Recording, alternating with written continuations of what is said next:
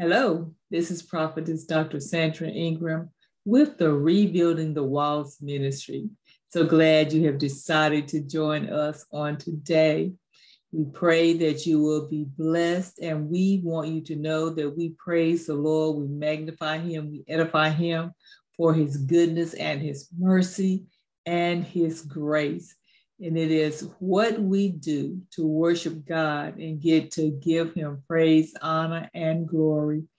So we pray that something will be said today that will help you make it through the next week, the month, or the next year. Right now, we will have our scripture by Elder Michael Ingram, a prayer, and a song. And after that, we will get into the word that the Lord has for today. Good morning and God bless you. We will be reading from the 28th chapter of Genesis, verses 1 through 5, and then picking up again at verses 10 through 15. Genesis 28:1, then Isaac called Jacob and blessed him, and charged him and said to him, you shall not take a wife from the daughters of Canaan. Arise and go to Paddan Aram, to the house of Bethuel, your mother's father, and take yourself a wife from there, of the daughters of Laban, your mother's brother. May God Almighty bless you and make you fruitful and multiply you, that you may be an assembly of peoples, and give you the blessing of Abraham to you and to your descendants with you, that you may inherit the land in which you are a stranger, which God gave to Abraham. So Isaac sent Jacob away, and he went to Paddan Aram to Laban, the son of Bethuel the Syrian, the brother of Rebekah, the mother of Jacob and Esau. Then picking up at the 10th verse, now Jacob went out from Beersheba and toward Haran. So he came to a certain place and stayed there all night, because the sun had set. And he took one of the stones of that place and put it at his head, and he lay down in that place to sleep. Then he dreamed, and behold, a ladder was set up on the earth, and its top reached to heaven. And there the angels of God were ascending and descending on it. And behold, the Lord stood above it and said, I am the Lord God of Abraham, your father, and the God of Isaac. The land on which you lie, I will give to you and your descendants. Also, your descendants shall be as the dust of the earth. You shall spread abroad to the west and to the east, to the north and to the south. And in you and in your seed, all the families of the earth shall be blessed. Behold, I am with you and will keep you wherever you go, and will bring you back to this land, for I will not leave you until I have done what I have spoken to you. God bless the read word. Let us pray.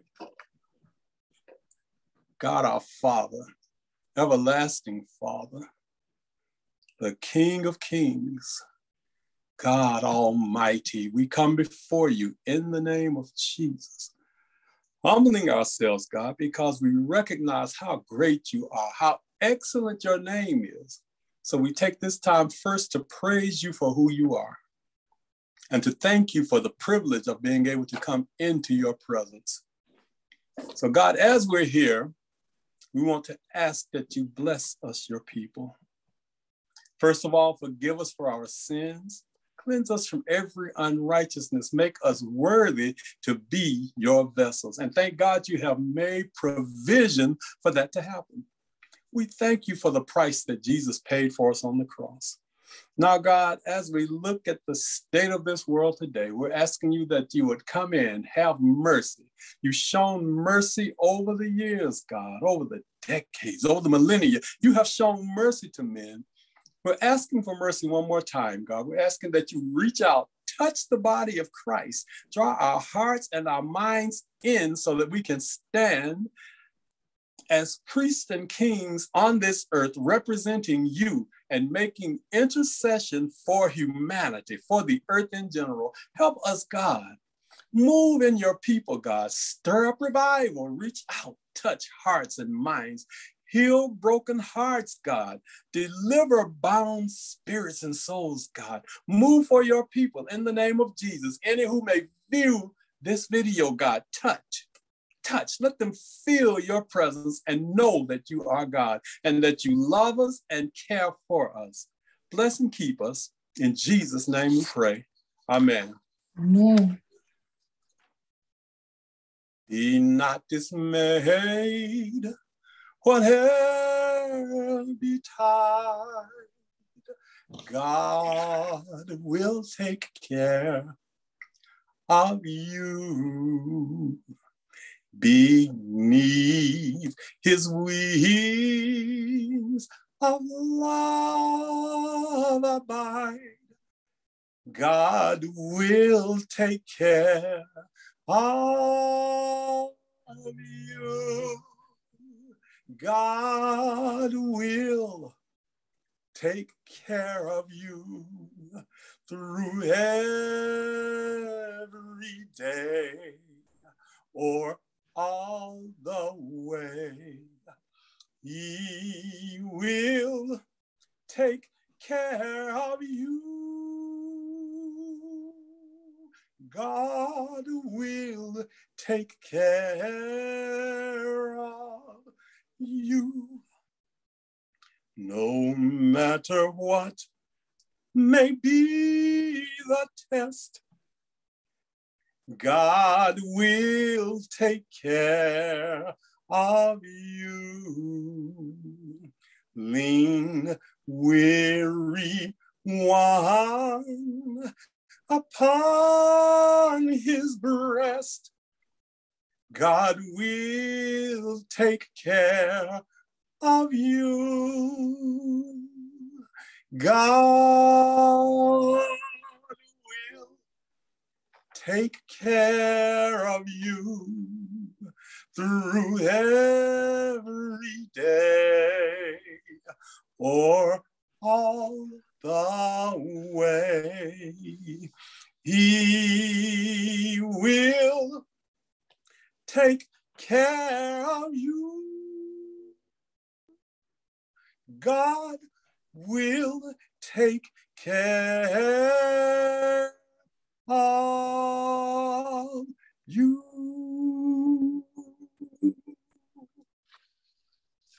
Amen. Amen. To God be the glory. Yes, he will.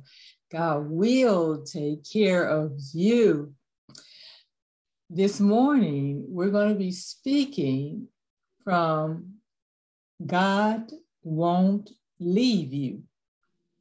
And the subtitle is, If You Don't Feel Close to God, Guess Who Moved?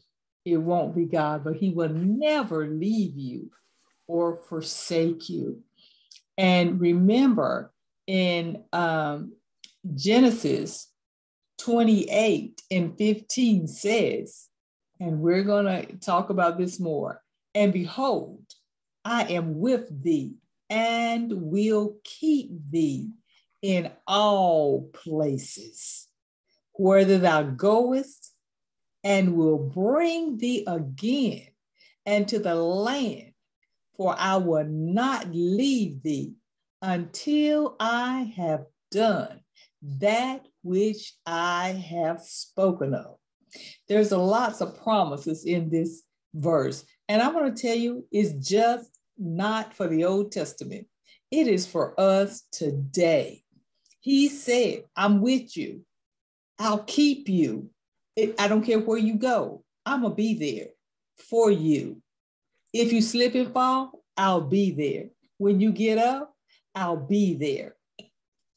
And because some of us, you may be in your land of promise and have to leave out for a reason.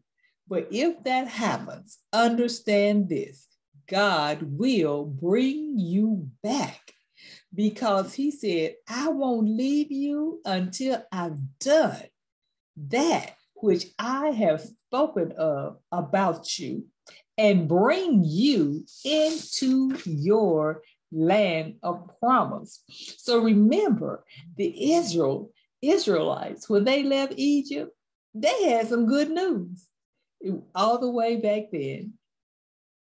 In the Old Testament, when we look at Exodus 3:1-8, and this is the scripture where Moses he's been brought up, he's been raised with the king of Egypt, he's killed a man, and now he's had to flee. And he's in this field, and he's looking at the burning bush. So let's see what happens in Exodus 3:1. Now Moses kept the flock of Jethro, his father-in-law, the priest of the Midian, and he led the flock to the backside of the desert and came to the mountain of God, even to Horeb. And the angel of the Lord appeared to him in a flame of fire out of the midst of a bush, and looked, and behold, the bush burned with fire, and the bush was not consumed. And Moses said, I will now turn aside and see this great sight, why the bush has not burned. And when the Lord saw that he turned aside to see, God called unto him out of the midst of the bush and said, Moses, Moses. And he said, Here am I. And he said, Draw nigh hither, put off your shoes from thy feet, for the place wherein thou standest is holy ground. Moreover, he said, I am the God of thy father. I am the God of Abraham, the God of Isaac, and the God of Jacob. And Moses hid his face, for he was afraid to look upon God. And the Lord said, I have surely seen the affliction of my people, which are in Egypt. But here's coming the good news. God sees you, number one. And I have heard their cry. God hears you. And by reason of their taskmasters, I know their sorrow. God knows what you're going through. That's why he's going to never leave you, nor must forsake you. No matter what you do, he's going to be there for you, but please be resting assured that you can leave him. I am come down to deliver them out of the hand of the Egyptians, and to bring them up out of the land unto a good land, and a large, unto a land flowing with milk and honey, unto the places of the Canaanites and the Hittites and the Amorites and the Perizzites and the Hivites and the Jebusites. So remember, even before, when Abraham knew all the people that was going to be in the land when God promised them Canaan. Canaan wasn't empty. It had a whole lot of people in it. But God was telling them it was yours. So when you get to your land, it may have a lot of obstacles in it, and it may have a lot of people in it. And you might be saying, why God have me come over here? It's no place for me. But when God calls you to go to a place, he has defeated your enemies. That's what he was telling them. So when they got ready to go in the promised land, that's why it wasn't any need to say, oh, we can't go, it's giants in the land. They already knew. But we have to learn to trust God and to understand really in our hearts that God will never leave you or forsake you, no matter what the enemy says, no matter what the enemy does, no matter how many people talk about you, no matter how many people tear you down, no matter if your family turn their back on you, it doesn't matter. God will never leave you or forsake you. So in that verse, remember, this is some good news. God sees you, he hears you, he delivers you, and he's going to lead you to your land of promise. Now, please understand this. What you think is your land of promise and what God says is your land of promise may be two different things, but trust in what the Lord says. He'll never leave you nor forsake you. Hebrews 3:15. So through Jesus, we should never stop offering our sacrifices to God. The sacrifice of praise coming from our lips that speak his name. So here we are. God will never leave you nor forsake you. He's going to bring you out, but you got to praise him. You got to thank him. You got to do some sacrificing for God. You got to offer up your sacrifice. We're not in the Old Testament anymore, so it won't be any animals killed and no blood shed and putting it on the altar, because Jesus came for our sacrificial lamb. And he did all of that. But he said we still have to give the sacrifice of praise. God requires that. So we still have our sacrifices due today. And you know what? We choose to praise God, not only in the good times, but in the bad time. So it's no sacrifice to praise God when everything is going your way and it's looking up.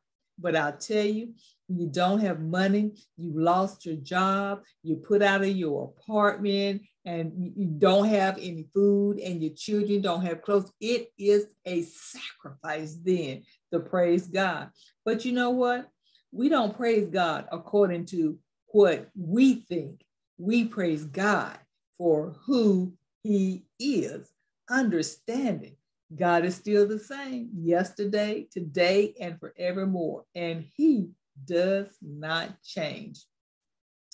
Your praise is not dependent on your circumstances. And it's not even, dependent on God's performance, whether he did that for you or whether he didn't do that for you, or whether you thought he did it quick enough or he didn't do it at all yet. You just haven't waited long enough. Praise is not a reward. It's something you do because God deserves the praise. And you know what? Real praise comes from an humble heart, and it rises from our heart up to our lips, so that no matter what is causing you pain, just remember God is good, his mercy is everlasting, and he will never leave you nor forsake you, even if you don't get what you asked for, you prayed for, you fasted for, and it seemed like it's not there yet. He's still good. So let's look at this verse. So in Genesis 28 in verse 15, this is about Jacob. We know that Esau and Jacob, we know the story of Esau and Jacob and how we said that Jacob stole Esau's birthright, but that may be debatable. But he got the birthright, and God honored the birthright. And so let's look. And so Jacob has left because he's fleeing, because Esau has threatened to kill him, because through trickery, Jacob got the birthright, but Esau gave it up for some food. So, and then let's look at each one of these little lines in this verse. And behold, I am with thee. So God is telling Jacob, okay, you out here in this wilderness, you have left, and now you out here going to Haran and to your mother's brother to find a wife, because you got to leave. And really, you don't even know if you ever gonna get to come home again or to see your mother again, or your father again. So it's I'm sure it's a very hard journey. So sometimes, and behold, I'm with you when you're alone. Sometimes we're by ourselves, and sometimes we need to be by ourselves. And sometimes we're distant from our families. Sometimes we don't have friends or anybody to call on. But the presence of God is abundant. That's what we have to remember. He'll never leave you nor forsake you. Seek after him. And he says, and will keep thee in all places. All is a big word. That means there's nowhere you could go, nothing that you can do that God won't keep you if you want to be kept. Whether you go as, he will keep you from your enemies. He will keep you in the lonely place. He will keep you from people trying to take over you, trying to tear you down, just mess up your reputation. I'll keep you from all of that. He'll keep you from your friends. He'll keep you from your enemies. He'll keep you from your family. And he says, from always being under bondage. So we don't want to be over bondage. The enemy will hold us down and living in bondage. Remember, the Israelites were in bondage. God brought them out. He sees them. He heard them. He delivered them. So remember to always remember God is with us. Excuse me. For I will not leave thee until I have done that which I have spoken of. That means until he's made good of all his promises, I'm not going to leave you. So, as not before, so never after. For God never does, nor never will utterly forsake his people. I will never leave thee nor forsake thee. That's a huge promise. That because God said it, you can take it to the bank. And then he gave us, he will never, that means when we say he will never leave us or forsake us, what does that mean? It means that he will never take his presence from us, nor his help.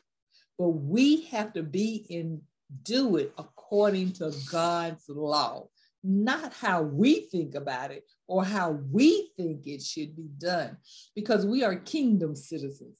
And whatever the rules that God has for things to be done, that's the way. We don't get to make the rules. We just get to follow the rules and trust God, even when we don't understand. So Moses is sharing with the people now. There's some background here that he's getting ready to leave them. He's 120 years old and they've been in this wilderness, and God has already told him, okay, Moses, you're not going into the promised land. And now Moses brings Joshua in and he calls all the people together and say, okay, God has appointed Joshua to lead you all into the promised land. I'm not going to be with you, but God is going to be with you. And when he said you can go into the promised land and conquer the Hittites, the Canaanites, the Perizzites, all of those, the Amorites, then God was still doing it. It's not about me. It's about God. So then Joshua now gets to take over leadership. But remember, he has been with Moses for 40 years. So he's had training and he knows what to do. And plus, God has now anointed him to do the job just like he anointed. And I want to tell you, God did something for Joshua the same as he did for Moses. When the Israelites left Israel, God parted the Red Sea so they can go over. And now when Joshua takes the Israelites into the promised land, he parts the Jordan and they walk across on dry land. So God is showing Joshua that I have anointed you to do the work and carry it out, just like I did Moses. So in Joshua 1:5, and 1:5-6, it says, there shall not any man be able to stand before thee in all the days of my life, as I was with Moses. I will be with thee. I will not fail thee, nor forsake you. Be strong and of good courage, for unto this people shalt thou then divide the inheritance of the land, which I swear to their fathers to give them. So God made a way for Joshua, the same as he did for Moses. And when Joshua, he had to have some wisdom, he had some knowledge. God couldn't leave him because he had to be able to think for all these millions of people, how, and these 12 tribes, how to divide up this land. And remember in Joshua 3:13, it says the priest will carry the holy box, the commandments. He is the Lord of the whole world. They will carry that box in the front of you into the Jordan. When you enter the water of the Jordan will stop flowing and fill behind that place like a dam. So that is the same thing, the same anointing that God had given Moses, he's now given to Joshua. So when you're preparing for a victory and you know that God will never leave you or forsake you, but there's some preparations you have to do. And there are 4 types of preparation for victory. One is spiritual. You know, you got to be ready to submit to God, to be obedient to God, and to claim his promises and to trust him. And then there's the secret. That's when God tells you to take a risk, and he tells nobody but you got to be able to do what he says. When the people don't understand and they looking at you crazy, and you can say, well, this is what God did, but they not believing you. But you got to be, in order to have victory, you got to be spiritual. You got to be able to hear God in the secret and do what he say, even if you're terrified and don't understand which way to go. You got to be sensitive. God opened up that pathway through the Jordan, never to show he was with, he opened up the Jordan River to show that he was with Joshua as he had been with Moses. God was sensitive to the Israelites, their need for the evidence of his presence, even though they messed up time and time and time again. God was sensitive to them. And you know, you got to believe in your heart if you're going to have victory.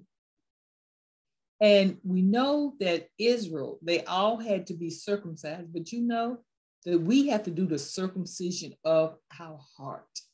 That is, we got to take away all the uncleanness and all the things that separate us from God and his power. And God is going to be there for you. But you know what? You got to do something in the meantime. Be content. When you think God has left you, be content. When you think it's not going to happen, be content. Trust God. And be content with the things you have or with the present things.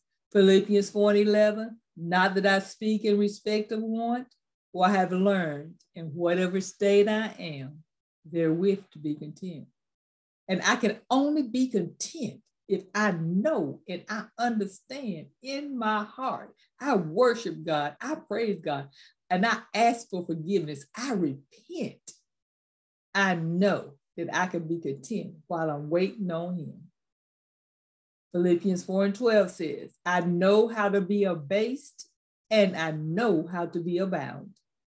Everywhere in all things, I am instructed to be full and to be hungry, both to abound and to suffer need. I can do all things through Christ that strengthens me, because I know you'll never leave me nor forsake me. So what does I know how to be abased mean? You know, sometimes we read scripture, we read these little words and we just skip all over them. But when we say, I know how to be abased, you know what that means? You know how to humble yourself, to be treated with dignity. When people treat you, well, with dignity, you don't have a problem. But when they treat you with contempt, you gotta be humble. When they trample on you, you gotta be humble. When you suffer hardships and distress, you gotta be humble. So when you're in any kind of low condition that you can think of, You got to be humble. And minister to his own, the necessities of others that way. Yea, to be in hunger. If you're hungry, same thing. If you're cold, if you're naked, if you don't have a place to stay, even through all this, you gotta be humble. You got to give God the sacrifice of your lips and understand that he'll never leave you or forsake you. Even when you're depressed and cast down, you just don't know what to do. You seem like you've lost all hope. He'll never leave you or forsake you. Keep that. If you can say like Hagar did, when Sarah put her out, God, come see about me. That's all you have to say. And he will be there. And so what does it mean when it says, I know how to abound? That means you know how to excel. You know how to accept the esteem of men. And you know how to have in the middle. You know how to act like in plenty. You know how to act when you lift it up. And so we have to understand, we know how to excel. So whatever state you find yourself in, be content, knowing that God will never leave you or forsake you. With present riches or with poverty, with losses or with crosses, God will never leave you or forsake you. Now, this is a promise that was made to Joshua. It was made to Moses. It was made to David. So we have examples of what God, and even in the Hebrew scripture, so we know that God, it just wasn't for the Old Testament. So what's the secret of being satisfied even while you're waiting in the midst of a storm and believing that God will never leave you or forsake you? It's drawing on Christ's power for strength and God's promises. You have to believe on his power and his promise, because it's not by power, it's not by might, but it's by your spirit, says the Lord. So Joshua 1:5 says, which may regard things temporal, so that God will not leave his people in the hands of the enemies, nor forsake them in distress, nor withhold any good thing from them needed that is needful for them. But he will supply them with the necessities of life, which they should be content. Remember, God will supply all your needs according to his riches and glory. So what I want to tell you is this, and leave you with this. No matter what state you find yourself in, God is always there. He'll never leave you or forsake you. Now the enemy will come in and say, see, I told you that nobody didn't like you. I told you you wasn't going to get the job. I told you you wasn't going to get the money, the bank loan. I told you you wasn't going to get the car. Well, and so what? Maybe somebody going to give you a car. Maybe that job wasn't your job. It was a job that's over that job. See, the devil always try to make us think of the negative, but there is no negative in God. So what do? The word says in Matthew 6:33, seek ye first the kingdom of God and his righteousness, and all these things that you want, need, or desire, will be added unto you. But while you waiting on them, and they're not coming as quick as you think they should or could, remember, God will never leave you or forsake you. I don't care if you wait 5 years, 5 months, 5 weeks, or 50 years. He'll never leave you nor forsake you.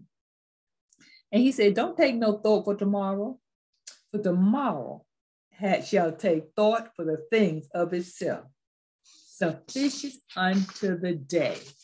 God. That's why he said in the Lord's Prayer in Matthew 6, give us this day. That's what he taught the disciples to pray. Give us this day our daily bread. So if you don't feel close to God, guess who moved? Because he'll never leave you nor forsake you. Seek the kingdom of God and the way. Now, when you seek the kingdom of God, that means you are doing that. You're seeking the way God wants you to live according to his rules, his regulations, and be righteous, which means conduct yourself and live like kingdom citizens. So to God be the glory for the things he has done. Remember, God will never leave you or forsake you, no matter what the day brings. Keep on praising him because we owe him the praise. We owe him the glory. He wants the sacrifice of your life. Love God with all your heart, your mind, and your soul. Trust him, and he will make a way out of no way. So to God be the glory. Thank you so much for joining us today. We hope something was said to encourage you and that the Lord will continue to bless you and keep you. And if you like this channel, we ask that if you will subscribe. And if you will leave comments, we will get back with you. Have any questions? If you need Christ in your life, let us know. We'll be glad to lead you to Christ. To God be the glory. You all be blessed and have a wonderful week until the next time. Amen.